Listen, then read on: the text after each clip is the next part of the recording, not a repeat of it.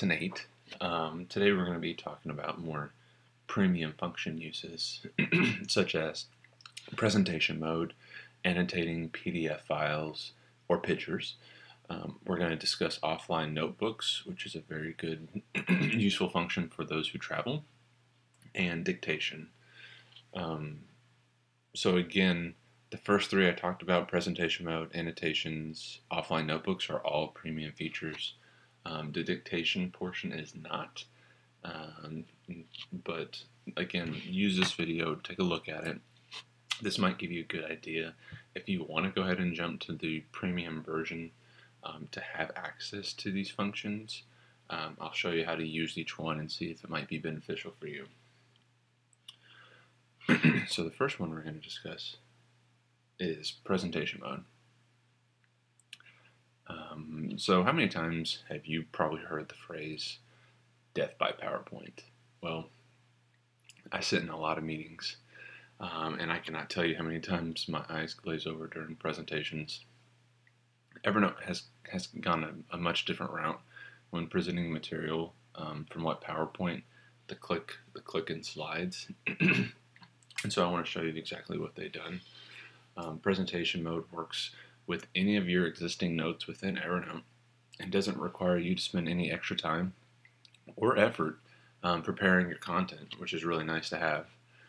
It really just takes one click of a button, and your note's going to expand to the dimensions of your monitor, which I'll show you here, and you'll clearly see the detail of these notes, because if I were to put this on a big screen right now, it'd be very difficult to see. I don't want them to see this information here. I don't want them to see what's in my inbox.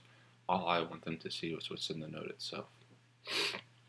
So by default, Evernote's going to present your note as one long scrollable note on the screen. Let me show you. So as I'm in this note, again, this is on the Mac version, and you'll see the same thing on the PC version. So we talked about reminders. The next one to the right is show your notes in full screen presentation mode. I'm going to go ahead and click on this. As you see, my screen will expand and things kind of change here, which gives you a nice, easy structure to read. If I scroll down, it can go through the entire note. But let's say I kind of wanted to have it look like slides, where the first thing I don't want people to see is the agenda. Let's focus. Maybe we're just setting up. The only thing I want people to see is the title. So there's a few things that we can do. So we're going to divide the note into multiple screens. This is very simple to do. So if I just move my cursor to the right hand side, these are my settings. We'll go over these quickly here in just a minute or so. So let's first click on presentation layout.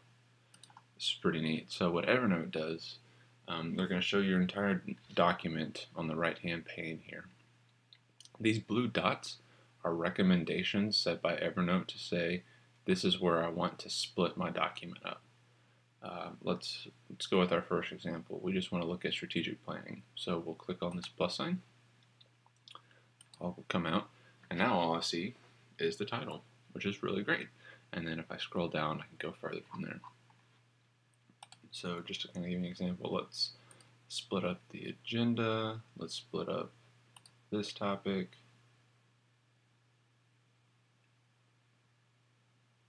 This topic, and that topic. Just all examples, so we'll go back up to the top. So I just scroll down. Now all I see is the agenda. More notes, and these are just more notes, just as an examples. Now, let's say this is too small to read, so what I'll do, I'll go ahead and press the Command or the Control plus sign, and you can make this as big as you need to, which is nice. This makes more sense to me. That's too big, so let's back out just a tad. So there you go. So again, this kind of keeps the focus on what your presentation what your audience wants to look at. And so once you're kind of ready to move on to the next, instead of scrolling, you can also press the space bar, and that'll go down to that next slide where you have your breaks here, so you can set these breaks where you need to. So very nice and easy way to organize your content and show this without using PowerPoint, which is a nice change for a lot of people. And there's some organizations out there who don't want to change at all, so this may not be the route for you. Okay. So a couple other things in presentation mode. Let me go back in there. You can change the color of your cursor. Let's say I want blue instead of pink. Or if I press the Control P button, I now go back to pink, or I go to green just by clicking on here. Again, you can change the font size. I use the shortcut Command or Control plus or minus to do these things. It's just a lot quicker.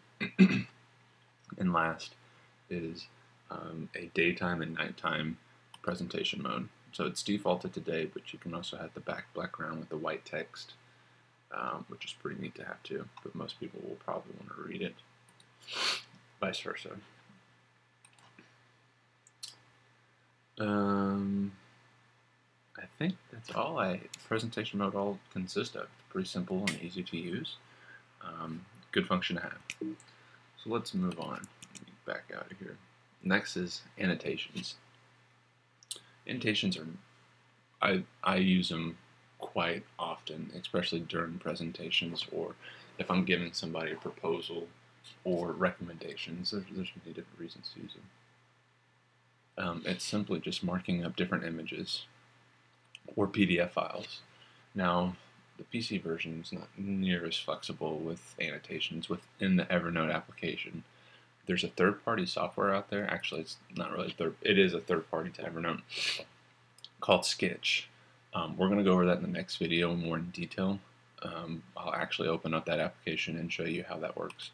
But just to kind of give you a sneak peek, within the Mac version, let's say I want to focus on this. This is an image, so this is an actual picture off the internet that I saved, and I want to annotate this image.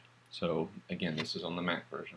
I can focus just on this image, or I can pull the entire note and create a PDF and then mark up that PDF, which I don't want to do right now. Let's say I just want to annotate this image. So if I scroll in here, this is using my command plus. Let's say I want to focus just on Houston Methodist. Annotation is able to give me that function. Oops. I can go ahead and make this line smaller.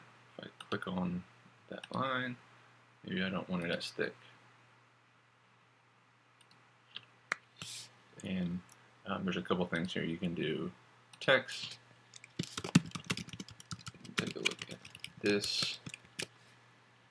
Maybe you want to highlight. Maybe we take a look at some of our competition here. It's not a very thick one. There we go.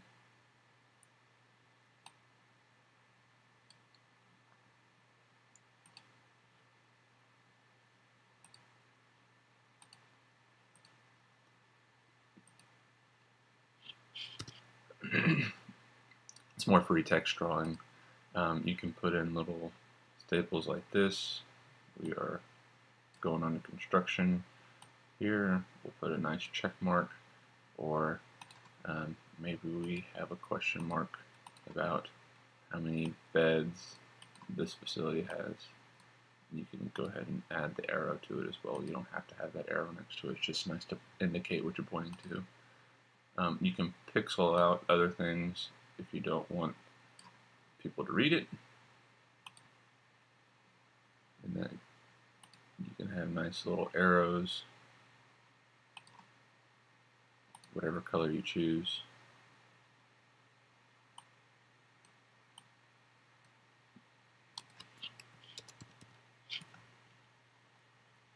So you can mark it up in 1,000 different ways, and I just wanted to kind of show you what you're capable of doing.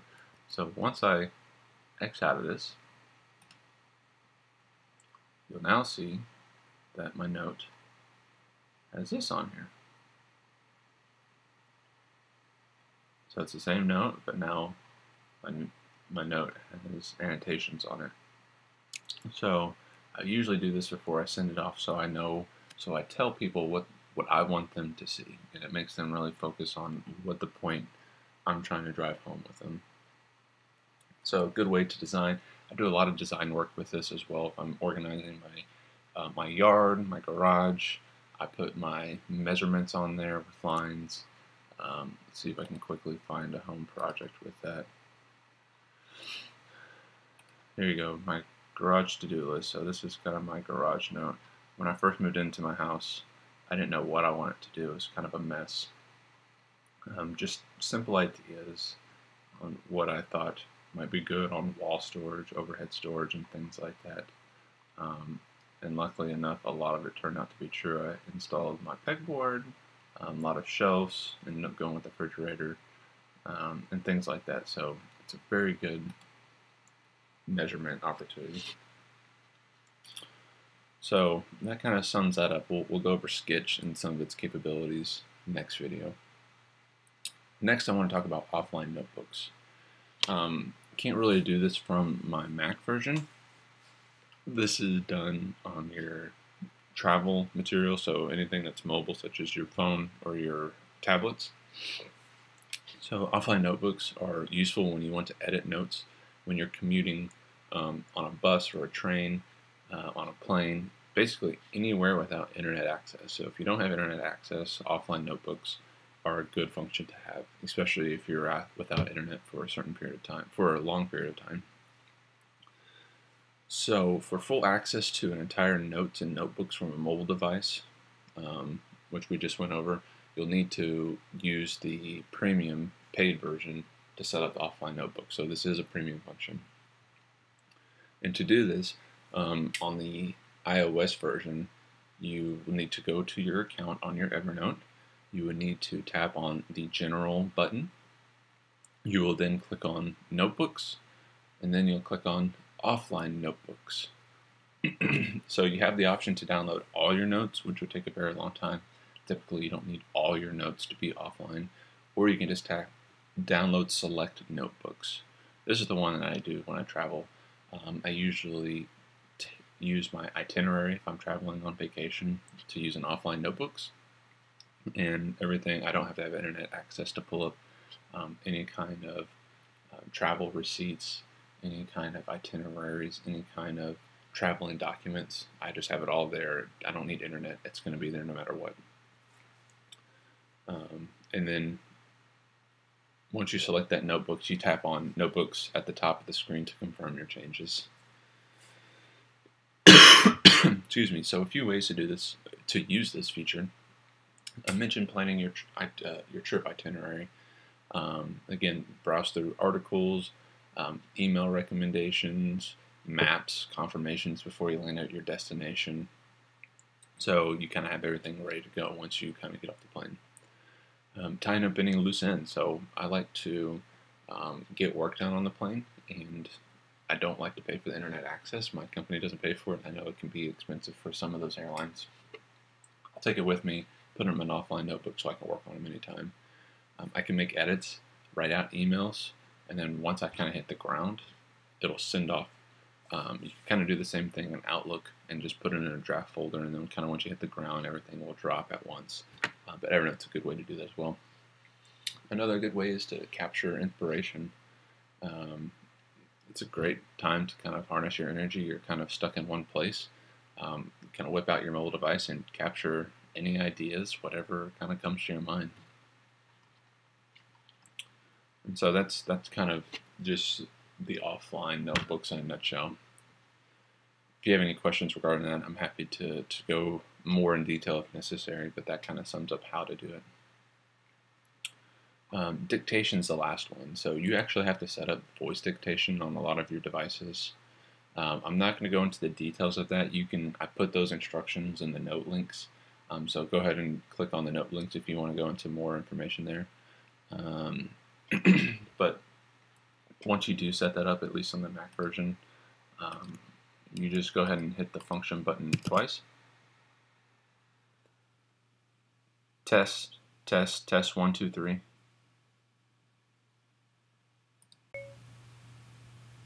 Hello, testing, testing 1, 2, 3. And so you see it automatically comes up after you talk into it.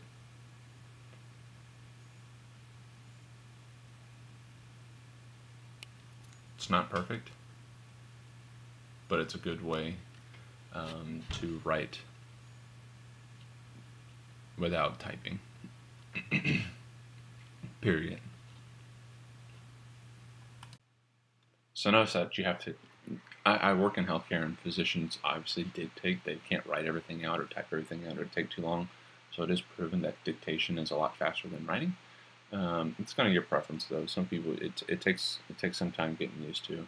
But when you are dictating, make sure you say the word period if you want to end your sentence, and if you want to move to the next line, I believe you say enter or return or next line, and it'll move down to the next line at the bottom there.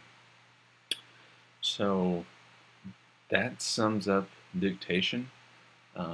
If there's any questions regarding this video, please feel free to reach out and let me know. I'm happy to help. That will conclude my Evernote Lesson 8. Thank you very much for watching, and we'll see you next time.